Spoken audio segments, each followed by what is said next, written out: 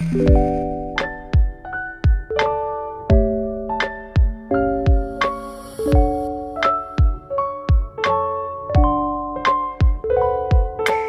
guys, nama gue, welcome to my video. Oke guys, kembali lagi dengan video yang baru.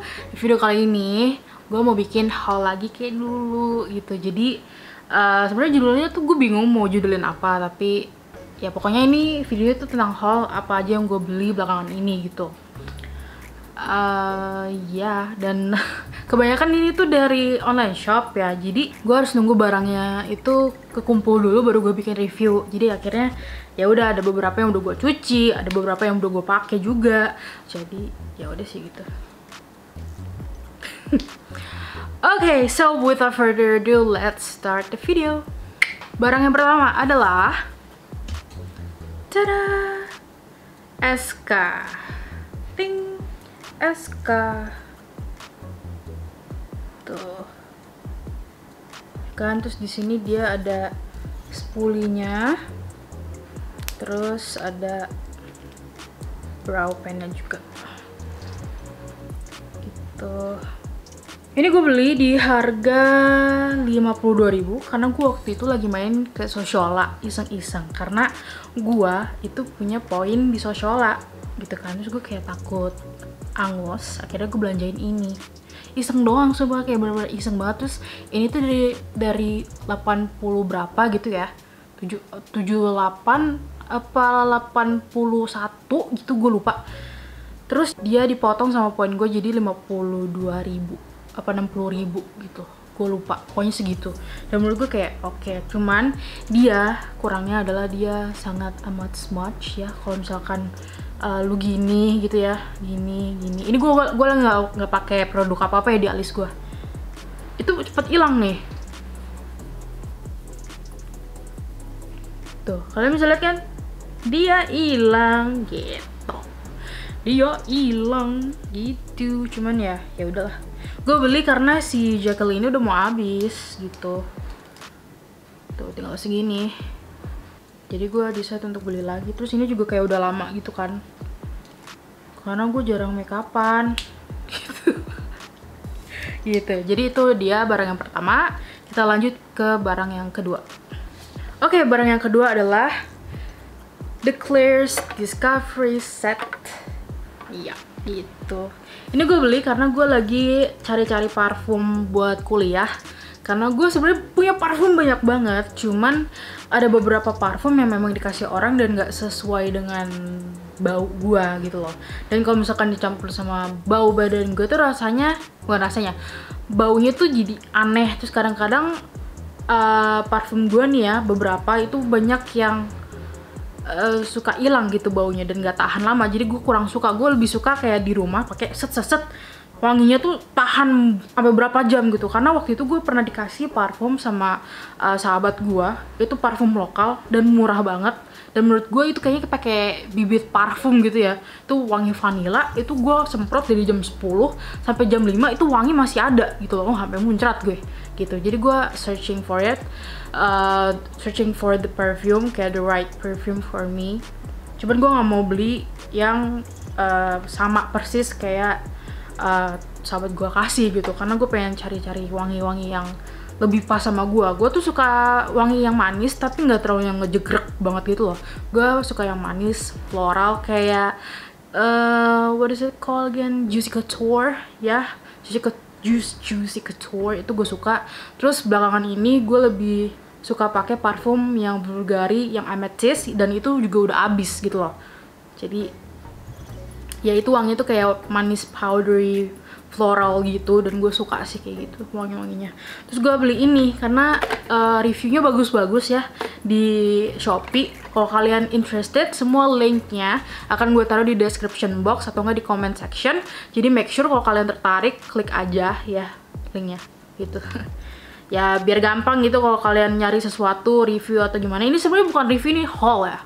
Cuman I've been using it, yeah, some of the product and the item in this video, so kalian aja gitu. Nah, di sini dia dapat 1 2 3 4 5 6 7 8 set perfume gitu. Ini wanginya tuh macam-macam. Cuman I will not recommend this. Ini tuh wangi memoir ya. Ini wanginya tuh kayak kuburan gitu loh. Bukan kuburan, lebih kayak ke rumah apa? Rumah pemakaman apa sih? Lupa gue. Pokoknya bokap gue meninggal, ini bau bunganya nih kayak begini gitu. Pas gue semprotin gitu, emak gue langsung kayak baunya kenapa bau begini gitu. Terus pas gue cium kayak, wah ini wangi-wanginya wangi-wangi ngundang makhluk ini gitu. Jadi gue kayak I'm not interested in that scent. Tapi my favorite is one, mana sih? This Petite Pastry. Ini wanginya tuh manis. Cuman mungkin buat yang pencinta manis suka. Dan yang bukan pecinta manis ini kalian is not for you. Gue juga sebenarnya nggak terlalu suka manis yang kayak begini, cuman gue suka nyiumin aja. Tapi in me itu nggak terlalu cocok. Gue lebih cocok sama si Bridgerton, Playdate, and Secret Day. Ini tiga ini aja yang Secret Day udah mau habis gitu.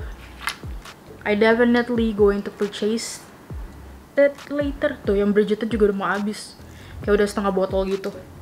Gue suka sih. Untuk yang lainnya wanginya tuh sangat-sangat cowok banget dan bukan musky, it's woody dan I just don't like it. Cuman ya it's pretty good. Untuk harga 160 170 dapat 8 parfum yang wanginya tuh last long ya menurut gue ya. Ini wanginya ini aja diginin udah wangi banget gitu guys. Jadi gue really recommend this sebelum kalian beli parfum yang 100 ml gitu loh gitu. Oke, selanjutnya kita beralih ke fashion item. So I've been searching for a heels karena heels gue itu sempat rusak, tapi udah dibenerin sih sama mbak gue. Padahal gue nggak minta, tapi udah dibenerin gitu. Ya heels kayak heels jalan, heels pesta gitu sih. Cuman susah banget untuk cari ukuran gue. Gue cari di Payless yang ada ukuran 42 setengah, 43. Itu juga I don't find it really comfortable. Cuman untuk modelnya bagus-bagus semua. Cuman gue mencari kayak the one heels itu kayak gimana tuh, kayak nggak ketemu-temu gitu. Terus gue cek ini ya di Shopee dan akhirnya ketemu. Cuman gue kayak contemplating gitu. Soalnya di orang-orang tuh different type of fit itu beda-beda gitu loh. Ada yang bagus pakai yang heels yang ketutup, ada heels yang kebuka gitu-gitu kan. It depends gitu. Jadi gue takut soalnya dia tuh kayak ngejegrek begitu loh. Ngejegrek apa sih ngejegrek? Ya ini heels dari Van Voor ya. Nih Instagramnya ini gue nggak dibayar ya, ini semuanya gue beli. Kalau mau endorse silakan. Nih Van Voor official, Van Voor di Instagram sama WA nya. Ini gue simpen aja sih, soalnya gue kalau misalkan ke kondangan ya gue pakai ini karena ini sangat amat bling bling gitu loh. It's bling bling. Ini gue nggak filming try on-nya. Kalian bisa lihat fotonya aja di sini. Karena lagi berantakan banget nih. Atau gue bisa jadi gue beberes. Gitu. Kayak gini lucu kan? Tuh lucu. Ini warna champagne dipilihin sama pacar gue. Lucu kan?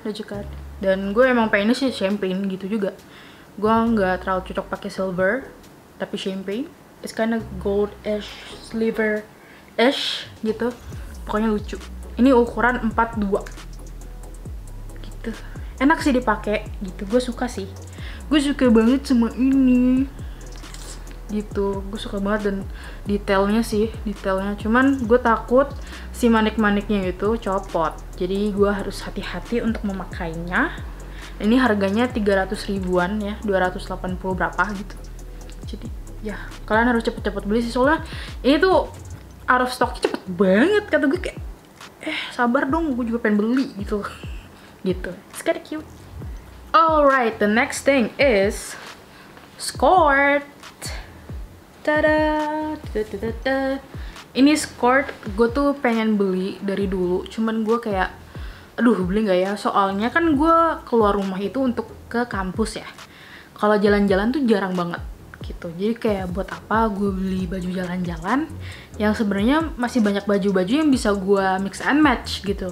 Celana pendek masih ada, oke lah gitu. Cuman gue kayak aduh kepengen banget nih, gue pengen pakai rok tapi pengen yang secure gitu.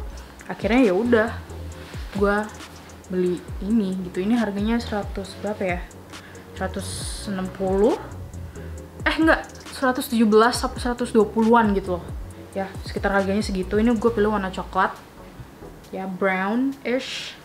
Gue pengen beli warna hitam tapi kayak hitam semua, kayak monoton banget gitu kan gitu. Terus dipaduin sama bajunya juga lucu gitu loh. So ya, ini gue beli di Shopee, nanti linknya akan gue taruh di description box atau enggak di comment section. Oke guys, oke.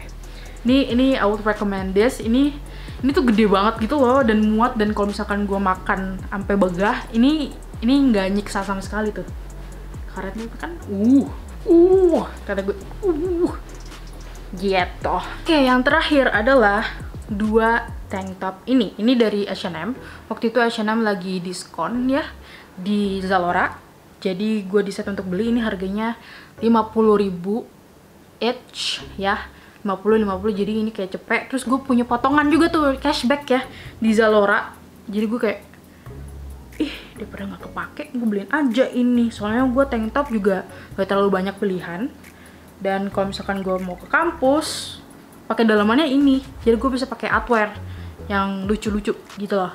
Ngerti gak sih maksud gue? Ya tetap aja gue pakai high waist celana gitu, celana high waist, karena nggak boleh kelihatan udel, nggak boleh kelihatan any skin yang kayak begini nih, nggak boleh gitu loh. Jadi gue harus pakai outwear, kalau nggak pakai blazer gitu. Ini lucu sih. Nah, kalau misalnya lihat di sini nanti gue tampilin previewnya. Ini tuh yang warna coklat. Ini gue suka banget sama yang ini. I don't know why, it snuggle up my breast really well ya. Gak tau sih. Ini tuh kayak 2000 type of tank top gitu loh. Dia ada cuttingan square necknya gitu. Terus cuttingan ke keteknya tuh bagus gitu. Gue suka. I don't know. Gue bingung jelasinnya, cuman gue suka. It give a 2000 statement aja gitu. It's cute. Terus yang ini itu warna biru. Kenapa gue beli ini? Padahal kayak ini biasa aja. Karena warna biru kayak begini itu susah cari, karena gue cocok pakai warna biru yang kayak gini gitu loh. Kalau pakai warna biru dongker kurang sih ya, biru tua itu kurang. Kayak biru lilac kayak begini tuh kayak hello gitu, lucu gitu. Cuman ini kayaknya gue pilih size yang kegedean. Tapi size nya bener, ini size nya gue di size XL. Cuman ini bahannya bahan kaos gitu yang cepat melar gitu loh guys. Jadi gue takutnya kalau gue pakai ini itu bakal melar banget gitu. Kalau yang ini kan XL juga, cuman dia yang tipe bahannya itu yang gak terlalu stretchy gitu. Jadi gue lebih suka yang ini sih daripada yang ini. Yang ini tuh kadang-kadang kalau gue pakai kadang-kadang ke atas, jadi gue harus kayak gituin terus, bener-benerin terus. Cuman gue suka warnanya. Yang bikin gue pilih ini ya warnanya gitu. Oke, udah sih, udah gitu aja guys video kali ini. Gue harap kalian terhibur dengan kehadiran gue sudah menghilang beberapa bulan ini. So yeah, thank you for watching. So kalau kalian suka video kayak gini kasih like nya, kalau nggak suka ya udah nggak apa-apa. Dan jangan lupa komen di bawah, apapun itu mau tanya-tanya. Tapi jangan tanya yang udah ada gitu. Lu harus baca. Ayo, baca. Ya, baca. Ya tanya-tanya seputar apapun itu deh. Ntar gue jawabin kalau gue paham, gue jawabin kalau kagak. Ya udah, atau saying hi aja. Gue bakalan balas kalian gitu, oke? And don't forget to subscribe to my channel. Thank you for watching this video. Hope you all guys like it. Peace. Bye guys. See you soon. Bye.